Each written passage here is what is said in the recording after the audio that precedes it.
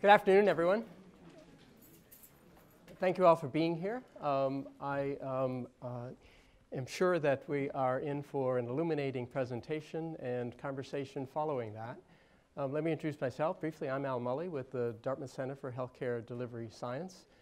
My role right now is to introduce Carol Folt, the president of Dartmouth College, who will introduce the Minister of Health of Rwanda. Many of you know Carol. Carol has served as a consummate scholar, scientist, and educator at Dartmouth, as well as a leader of all of Dartmouth over the last 30 years, nearly 30 years. As I said, she is currently president, has been since July 1st. Prior to that, however, she served as provost and dean of art and sciences. She is the Dartmouth professor of biological sciences and has done a great deal of nationally recognized, internationally recognized research in metal toxicity and its effects on aquatic life and on human health. She's been recognized both locally and nationally and internationally for her work. She was elected to the American Association for the Advancement of Science as a fellow in 2010, and as early as 1990, Dartmouth recognized the same qualities when she won the Huntington Prize for both her research and her scholarship. Carol?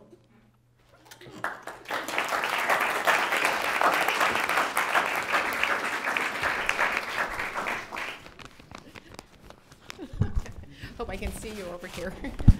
Thank you, Al. No, it's a pleasure to be here. Good afternoon, everyone, and thank you for joining us today. Before I begin, I also want to express my thanks to Al Mully and the staff of the Dartmouth Center for Healthcare Delivery Science for all the work that they've done to arrange this trip, bringing Dr. Agnes Binagwaho to Dartmouth to visit this week. And I know she's already had many conversations with many people in this room. It's my pleasure to introduce you now to Dr. Agnes. I know as her friends and colleagues refer to her that way. And many of you know that she, of course, is the Minister of Health of the Republic of Rwanda. She was trained in Europe, and she worked as a pediatrician in France and Rwanda before accepting an appointment in 2002 as the Executive Secretary of Rwanda's National AIDS Control Commission. And that is the national body that oversees the planning, the monitoring, and the evaluation of activities to fight HIV and AIDS. She left that post in October 2008 to become the permanent secretary to the Ministry of Health, and then became the Minister of Health in 2011. While her titles are very impressive, what's even more impressive is the extraordinary impact that her work is having on the lives of millions of people. When she chose to return to Rwanda, her native country, in 1996, she was joining in the very serious task of rebuilding a country that had been devastated by genocide. And in the process of being a part of that rebuilding, she helped to create a national healthcare system that has become, in many ways, a model for all of Africa. What Dr. Agnes and her colleagues have accomplished over the past several years is truly exceptional, and we're going to learn about that today. Since 2005, Rwanda has achieved over 50% reduction in both maternal and child mortality, and a 70% decline in the incidence of malaria. Rwanda's approach to healthcare has become a model for other countries because it has been built on an extensive network of community health workers. It has a goal for universal access to antiviral therapy for HIV/AIDS, and it has very widespread success in training people to treat tuberculosis. It has a very active immunization campaign, and that has achieved, again, another really impressive number, 90% coverage of all children, and it's ensured the provision of new vaccines targeting emerging diseases in the population. All of these accomplishments, of course, have been bolstered by her tenacious leadership and her ability to unite diverse stakeholder groups around a common and shared vision. We have so much to learn from you when you're here today about learning from your extraordinary experience and how one brings together people to really address these kinds of challenges. So we feel very lucky to have you back on campus. Dr. Agnes first came to Hanover in June 2010, where she received an honorary degree, a Doctor of Sciences degree at commencement. And it was during that trip that I think she met Dr. Mully, and that began this wonderful partnership. They found so many natural synergies between the work that we were doing and the work in Rwanda with its very unique experience in really promoting health as a human right. And Dartmouth, with our strengths in tackling some of these complex problems about quality and access and interdisciplinary rigor and innovation. So these conversations have been wonderful.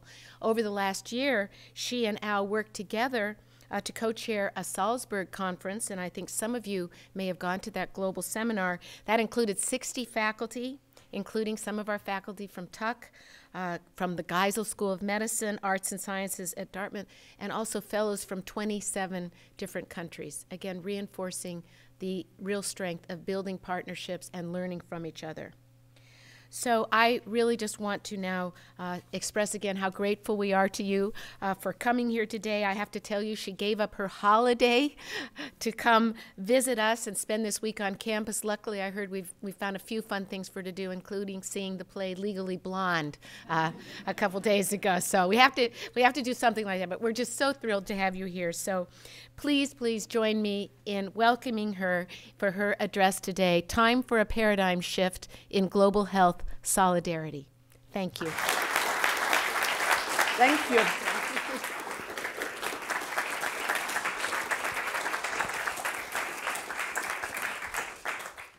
Thank you for your kind words. Yes, we saw together Legally Blonde. And one sentence was, is it a point of law? And this is a point of science that we are going to talk about today. So good afternoon, everybody.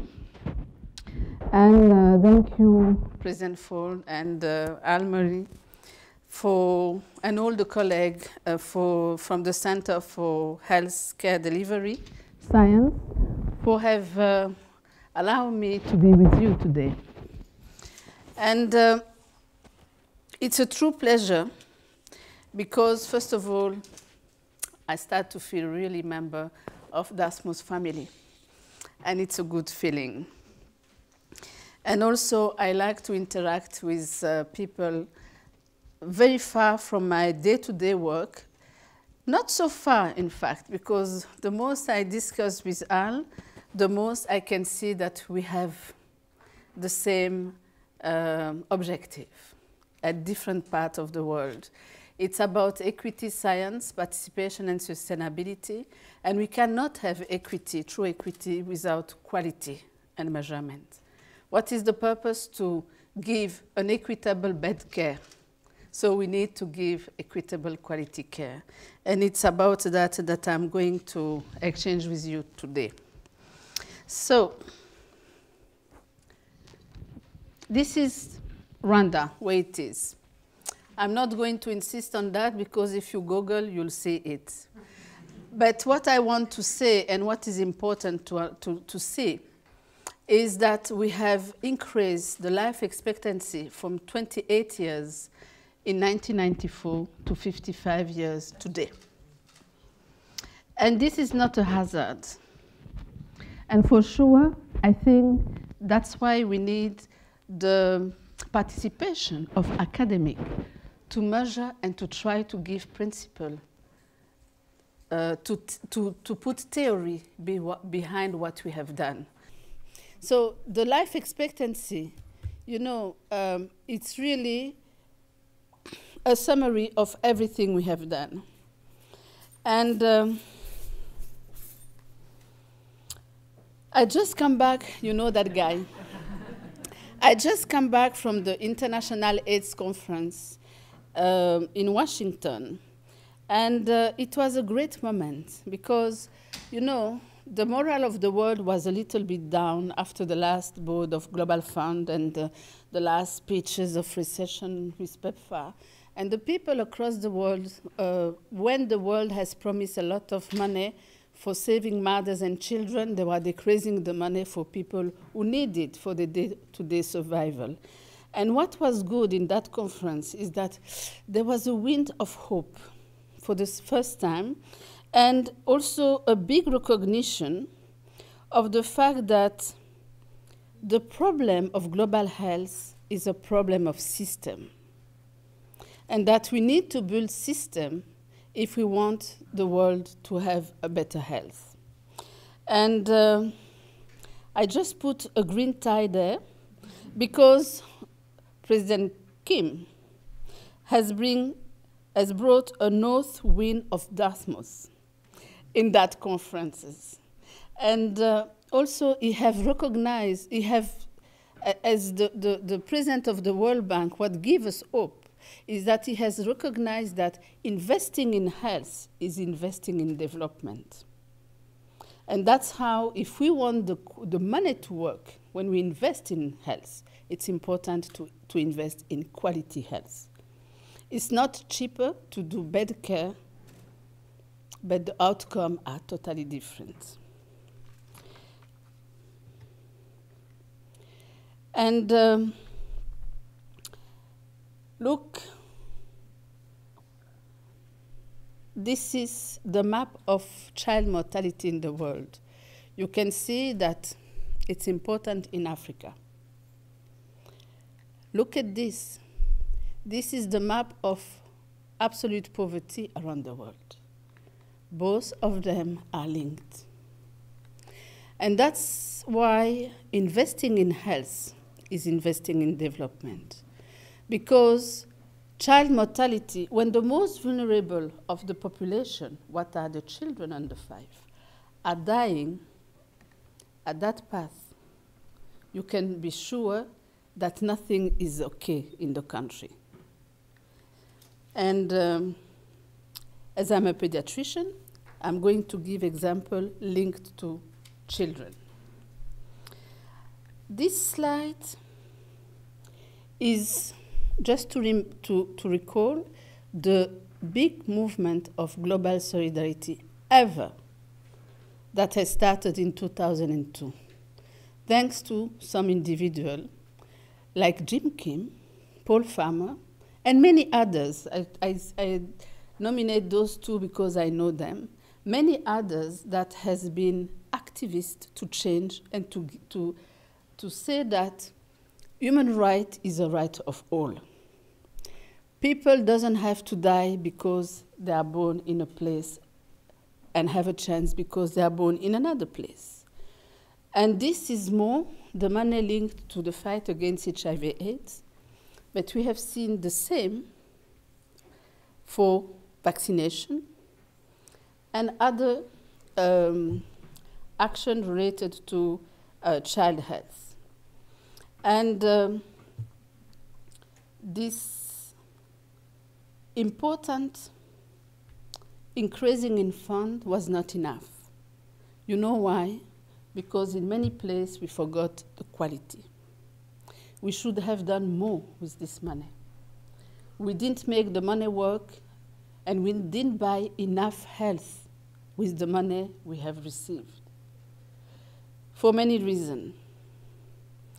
This is one of the reasons.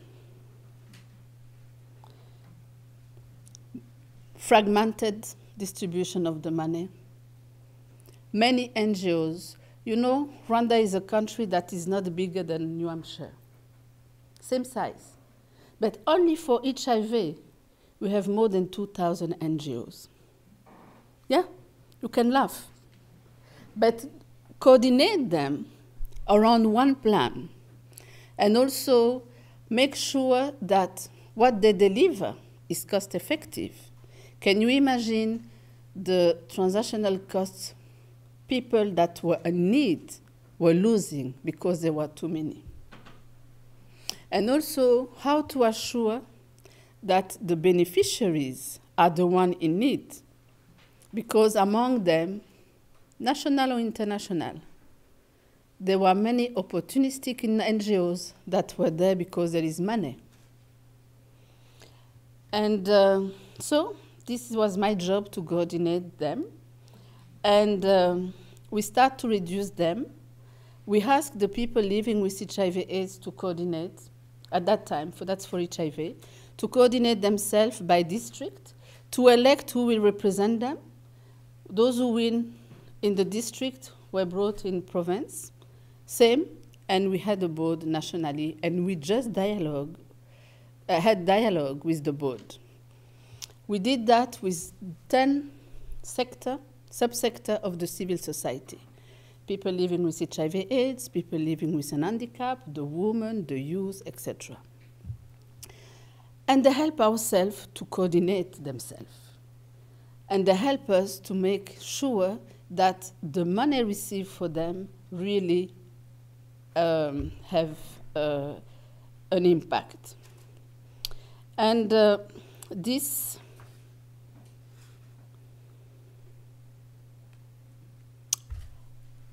is an explanation to that. You know, 18 years ago, we were totally destroyed, poor. We are still poor. There were the number of doctors was really minimum because either they were killed, either they fled out of the country because they were afraid to be killed or because they have contributed to the killing.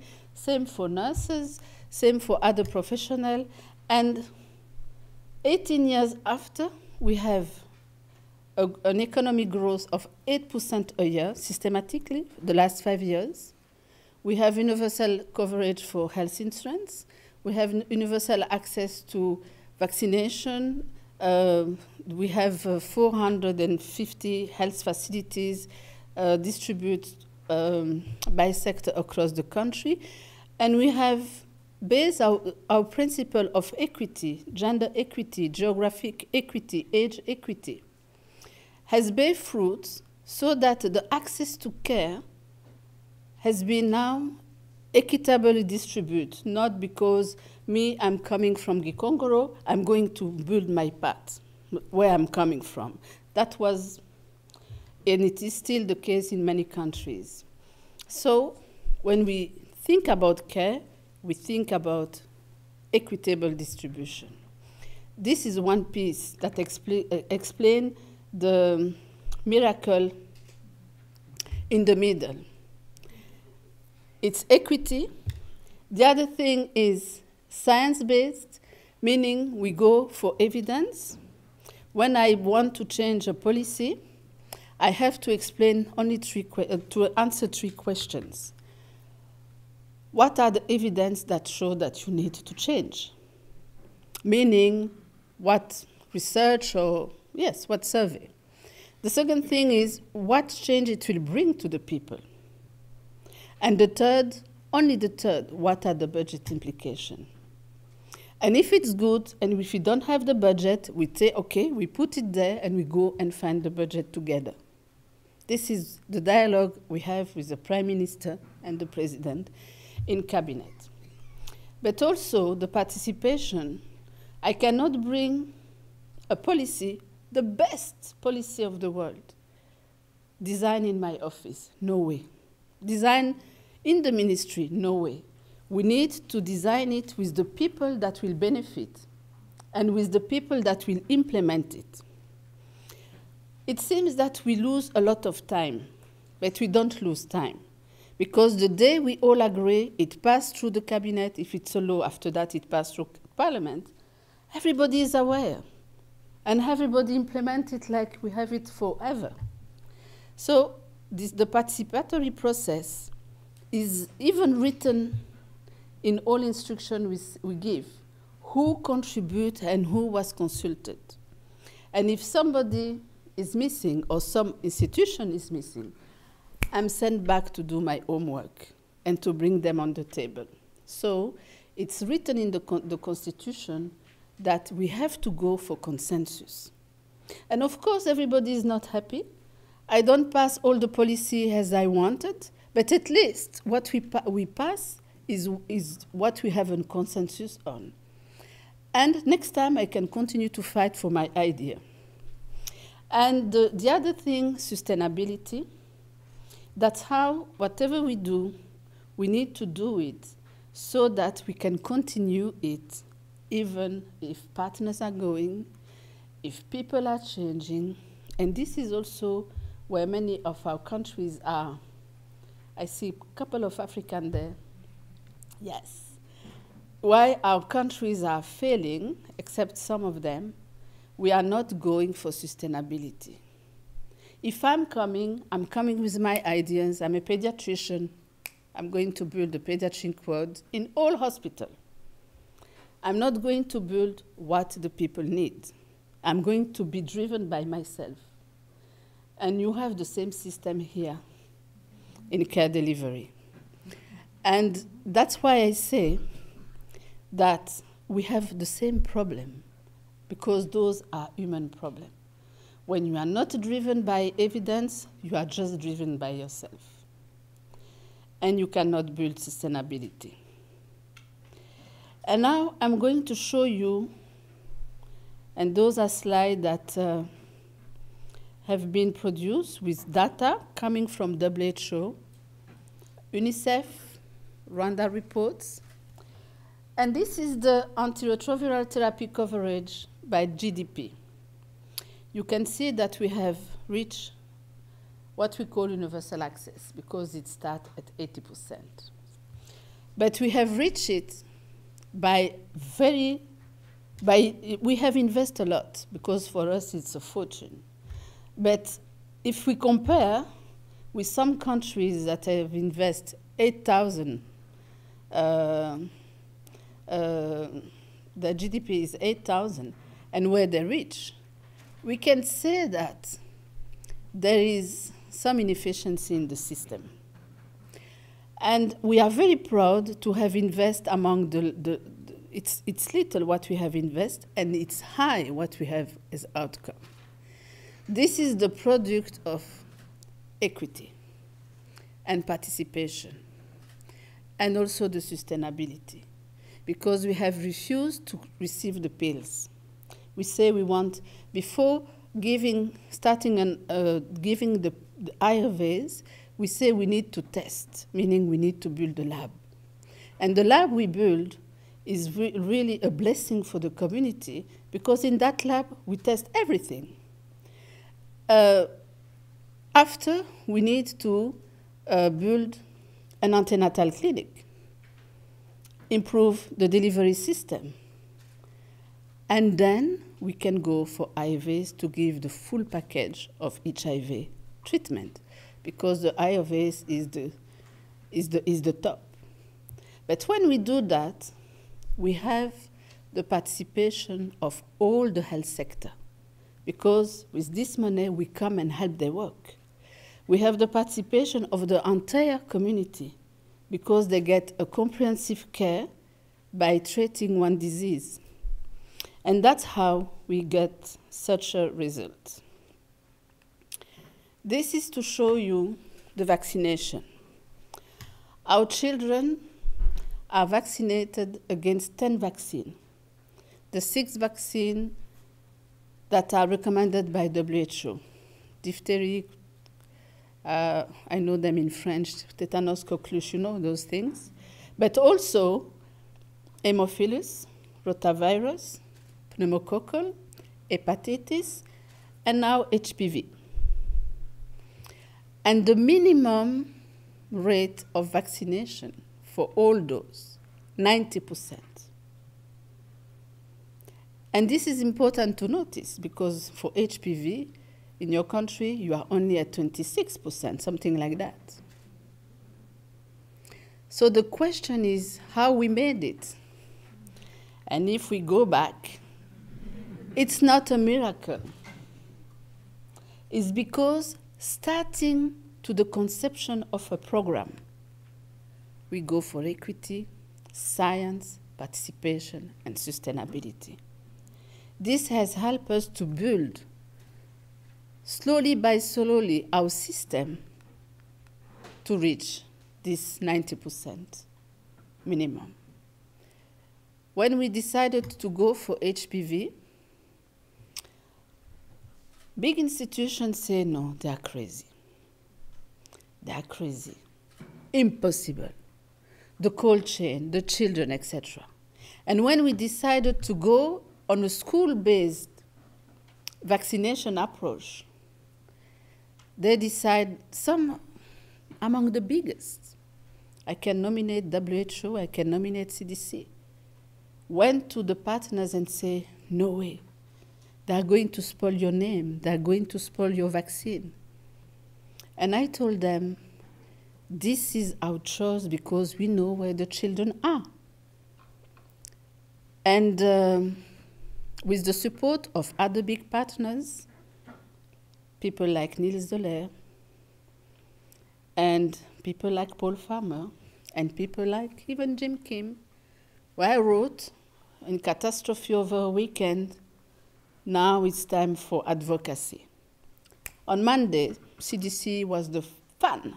WHO never denied anything, and we made it. 93% of our girls age 11 are vaccinated school-based and for the second time. And when we started, there are some skeptics, people with skepticism in the world say, how they go for that? It's too expensive for them. And we just say, even if we can vaccinate only one generation, it's good enough. This generation will not have cervical cancer, a killer.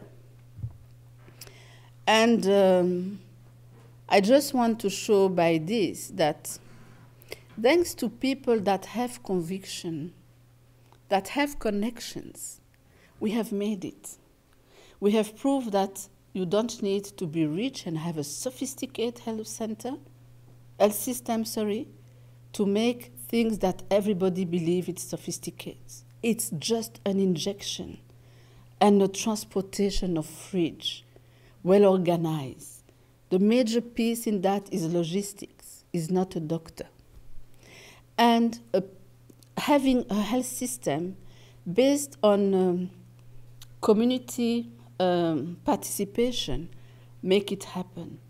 During 3 months, we announced that to the radio, and the people are with us the day of vaccination.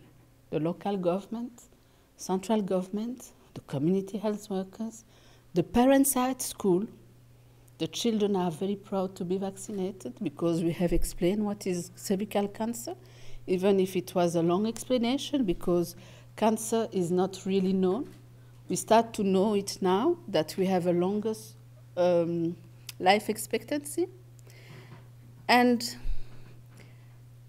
this true public-private partnership with support of the UN, when they had understood, and other partners, is the new way to do things when a country is ready. This is to explain what we have done with the money of HIV. The majority was the money of HIV, but we also the money of the vaccine. And bringing a lab like that in a remote area is really something that people appreciate. And they are there when you need them to participate in a program. So this explains how we integrate. We don't have a vertical program. For HPV vaccine, we receive with USAID a fridge to increase our cold chain, but those fridges serve also for rotavirus, for other things, just for vaccine. But it helps to build a system. And this is the sustainability. Whatever you do, you integrate it. And whatever you do, you make it, you buy a type of fridge that your engineer can maintain. It's not all, etc. So you build, and also you do it for the whole health center in the same way, north, south, east. And we insist on that probably because of the segregation we face during years before 1994 up to the genocide of 1994, where, according to the president, if he come from the north, he just create the road of the north and develop. We have beautiful hospital in the middle of nowhere. Huh? We use that in Africa, isn't it? Huh? A replication of Rome Cathedral in the middle of the forest, just because they want to be buried in a cemetery that look like Rome, etc. So that means when you approach, this is equity and integration in an equitable manner. You think also to integrate the programs, because if a mother comes, a woman, she's pregnant, she may be HIV positive or not, but it's the same woman that needs good antenatal care, good HIV diagnosis, good treatment if she needed, etc. It is the same child she'll deliver that will need to fight against malnutrition, that need to be vaccinated, that need to be measured for the growth, etc. So integration is a big principle also. Task shifting is important. You know that we don't have enough doctors. We even don't have enough nurses, less specialists. So our doctors are doing some specialized care. Nurses are doing care that are meant in some world for doctors. And our community health workers are doing work for nurses. Like our community health workers are injecting for, starting this year, for family planning, long-term family planning injection. We just explain to them, if you do that here, you measure, you take the third, and it's okay. They are doing it so perfectly, without any problem. And the advantage for the women have the service at home. Now, they don't have to say, zut, I have missed my appointment, I will go next month, and in between she's pregnant. So, by using all the capacity we have increased our capacity to give health. And we just have assured that what the community health workers are doing, they do it after a proper training, and we measure the outcome. That means themselves, they measure the side effect, and we go and see, and we monitor. Nurses are monitoring community health workers, doctors are monitoring nurses, specialists are monitoring doctors. So, she's a community health worker. You can see she has a phone in her hand. We have 45,000 of them, 3 per village. We have 15,000 village. Each community health workers have a phone. And with the phone, they send an SMS. It's free. The ministry pay. But they are fantastic. We have, at the moment, somebody in the community discover an outbreak, we are informed by SMS. When a woman needs an ambulance to go to the hospital, SMS. When we want to send a message to all, like now there is an outbreak of Ebola in Uganda, we SMS all of them. Be careful. These are the signs. If you see something, alert us. Same when we had an outbreak of cholera in the border of Congo. And we had imported case because we have our brothers and sisters from Congo who prefer our health system when they are really sick. They died, thousands have died in Congo. In Rwanda, we had few imported cases, no death. Why? Because of those fantastic people that have went to no high school, no university, but they manage almost 80% of the disease at community level. We have trained them to diagnose and to treat malaria. We have trained them to diagnose cough without any other sign and give ampicillin. And also, they do a report every month. But If the person they treat doesn't improve within 24 hours, they transfer the person to the hospital. And in any case, most of the people, you know, when you are sick, either you go to the doctor immediately, either you never go. There are many people here, I'm sure, they say, I'll see tomorrow. I'll see tomorrow. And unfortunately, in a country where the roads are not good, tomorrow is most of the case too late. But now that it's your neighbor, you just go there, you got the test, you got the painkiller, the fever killer, you got the antibiotic if needed, you get the anti-malaria if needed, and either you recover, either the person visits you twice a day, and at the end of the day, she said, now it's time to go to the hospital. And this community peer pressure pushes you to the hospital, even if you didn't meant to go before. And with that, the rate of death has decreased dramatically. Of course, we learn the system as we do it. In the beginning, we give them anti-malaria only, not the rapid test. And we panicked because our rate of malaria reported jumped like that. So it became a national issue. And it's because they were giving the anti-malaria for any fever. So we provide them with the rapid test. And now we have evidence of what we are doing. So another reason to show you that evidence are absolutely needed when we build a system. This is the Butaro Hospital, 5-star hospital, in the middle of nowhere. In that district, there were no district hospital. And with the global solidarity, we built it with the support of President Clinton, some people from Boston, Partner in Health, and the government of Rwanda. We have this beautiful hospital in Butaro. And 10 days ago, President Clinton has inaugurated, because in that hospital we have our first center for cancer treatment in a rural setting. And it works. We have, we don't have an oncologist, a national one. We have borrowed one from Birgham Hospital, a lady who accepted to come and work with us during 2 years.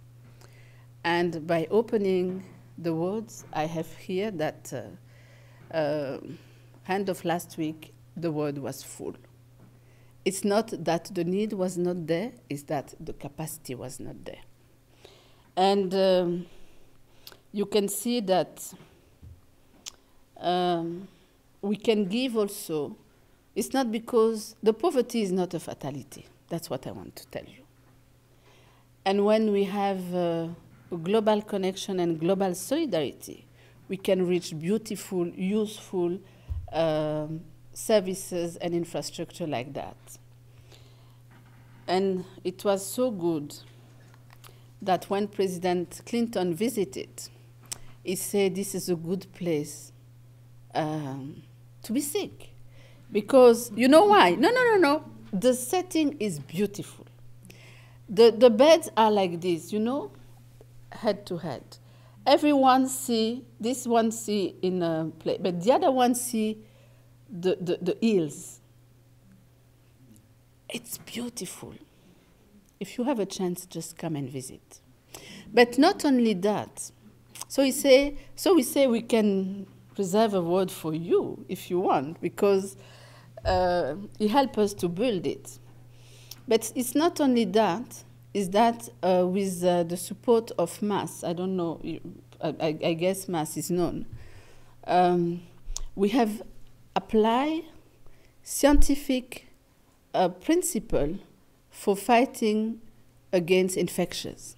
You know, it's engineering. Huh? And at lower cost, we have a solid, beautiful infrastructure that serve a population and have teach us how to do infrastructure that help us to provide the best care. using infrastructure as well for fighting infection.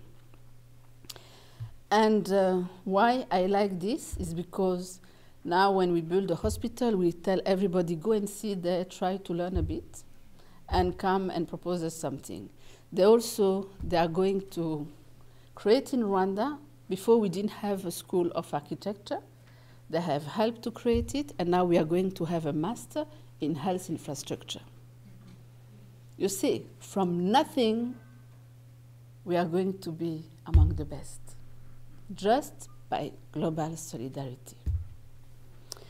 This is to show you the outcome, as I told you, the uptake of family planning, that the uptake of service, the delivery in health assisted deliveries, the uptake of bed nets use, and the last one is the vaccination. And so, I don't have to tell you that I'm proud to work in Rwanda, but when you saw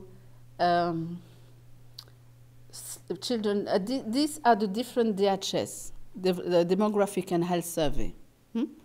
So population-based and international done. And this is the decline of mortality. You can see that for HIV, tuberculosis, and malaria, more than 70% decline between the last 10 years. For pneumonia, more than 60%. And it's going to be more because we have introduced pneumococcal. For diarrhea, almost 50% decline. And it's going to be more because we have introduced rotavirus. 50% of our severe diarrhea that need hospitalization and kill babies, rotavirus. This is the result for child mortality. It took us up to 2005 to catch up with the damage of the genocide. And people believe that after that, we have to continue like the green line. We continue the high speed of the yellow line. And I'm very proud to say that according to WHO, because we fight a lot on data, they have recognized that we have reached the MDGs end 2011 for child mortality. So it's just by using those principles, equity, science, participation, and sustainability. This is also the rapidity of decline of child mortality by investment per capita. You can see that Rwanda is the miracle. It's not the miracle. And the important thing is we need to prove that it's not a miracle. It's not because we got a visit of a high spirit somewhere and no. It's the result of hard work of community health workers, nurses, doctors, but also good plan, monitoring and evaluation, and evidence-based program. But whatever, you can see that we still have a long way to go. A long way to go in Rwanda, and a long way to go in the continent. Because we will not be good if we are alone in the region. Remember where we are, in the heart of Africa. I have a friend who used to say, when Rwanda is bad, the world is suffering, Africa is suffering because it's the place of the heart. We need to, our fellow brothers and sisters around, to reach the same level. And to apply the same principle so that we are not a hub of something in the middle of nowhere. It's never good to be in the middle of nowhere. We need to, this is also global health.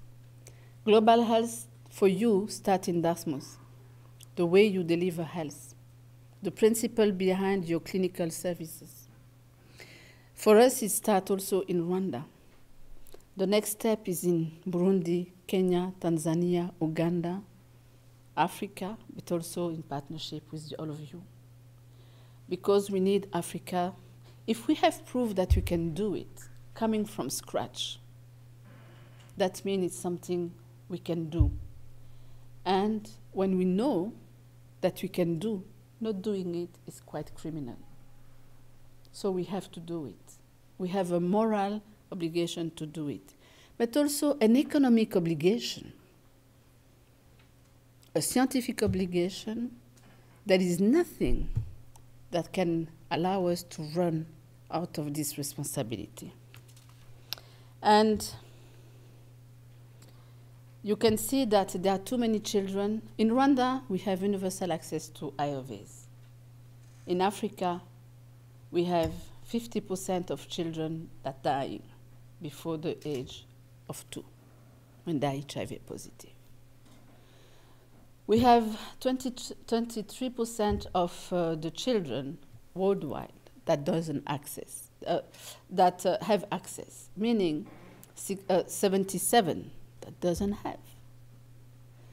When IOVs, we can have the treatment now for $200 a year. So that means those children, even adults, are dying for $200 a year. The cost of a good restaurant somewhere. And 90% of children with some cancer are dying, still in Rwanda. We are just starting to tackle cancer because as we have stabilized infectious disease, we can now use the system of health we have created to go for the next step, that is cancer. But I told you, we don't have an oncologist. We just sent a couple for study. But we are going to do that. And Africa is really the place of the world where the maximum of disease occur. 90% of children with the disease in Africa die when they don't die when they are born elsewhere. So one of the principles also, the challenge, is to link an equity plan to a delivery system. No one will do that without the 4 principles. We need sustainability, but against science equity. And behind that, of course, quality. So when we set our target, we need to set the target with the people that will benefit, and also the people that support you. And we need the strategic planning, but essentially, we need to monitor and to evaluate. An example, more than 75% of drop in mortality for malaria. And we didn't know if it was because of mosquito nets, because of spraying, because of less of the dust have decreased in the country because we have declared the war to dust. And we had that result, and country asked us, what is the best to do? And we don't know what to answer because we were doing everything. In the urgence of delivery services, we don't measure the part on the impact of each. After that, we understood where it came from. Mosquito nets. And you know why? Because for global fight, we were not able to procure mosquito nets during 1 year. We can count it 600 deaths because we were denied the right to procure mosquito nets 1 year. So we know the impact, but on the back of 600 deaths. So I hope that with the new program, Human Resource for Health, and I'm pleased to tell you that the first faculty from the US has arrived in Rwanda, and they are from Dartmouth, Professor Lisa, with the daughter and the family. they have arrived. And because the next sustainability part for us is to have enough doctors and nurses to give the next care we want to give, that is specialized care. Our population live more than 50 years, 55 years. We start to see some chronic disease, some cancer that we don't know how to treat, that we didn't teach our students. So it is always the issue of chicken and eggs. We don't have teachers. We cannot recruit students. And we have no students, so we don't have future teachers. So we have, I love to say that we have borrowed the chicken, academic chicken of the US to help us to produce the eggs that will produce the Rwandan chicken within 7 years. But it's also good to tell you that I have learned your story, when I had the privilege to receive an honorary degree. And I can see that Dartmouth and Rwanda have achieved a lot. But if we give a hand, we can together achieve more, for many reasons. And I want again to thank you, President Fold. Thank you, Al. Thank you, all of you that have made my stay a 5-star stay. Really appreciated, and it was a pleasure to exchange with you. Thank you.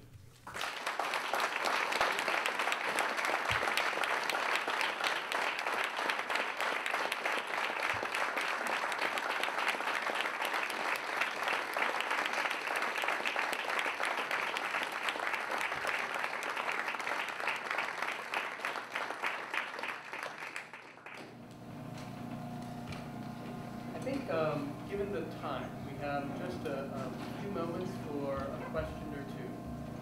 You don't have a microphone, so maybe we can borrow this one. Anybody? Yes, sir. Into the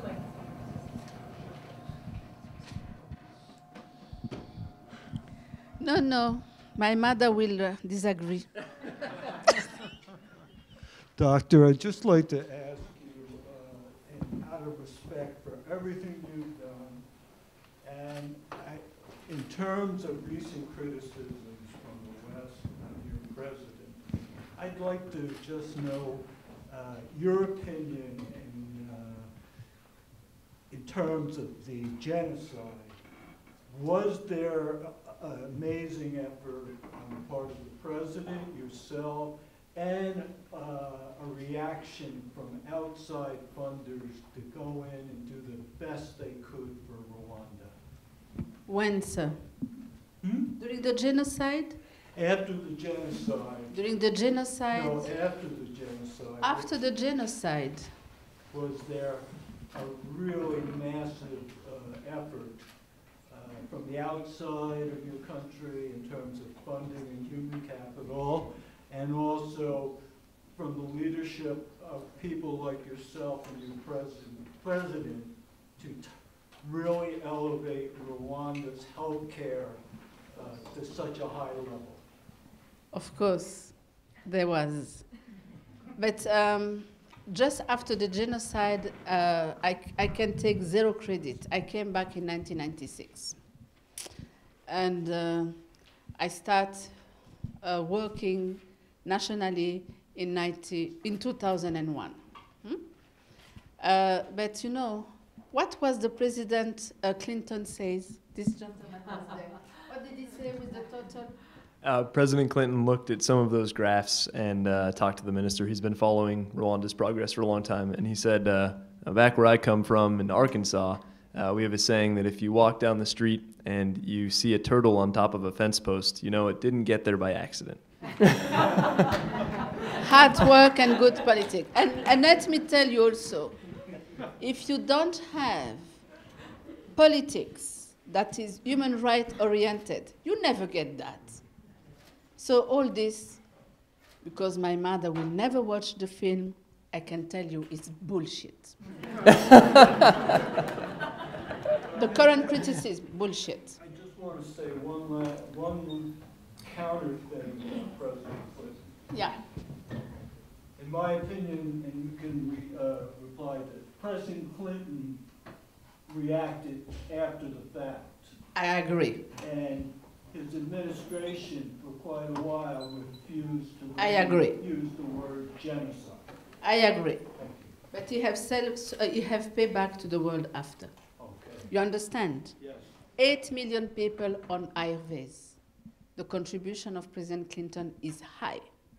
So what he dedicated to his legacy to the humanity will be great anyway. But that's true that it let us down during the genocide, and he has apologized.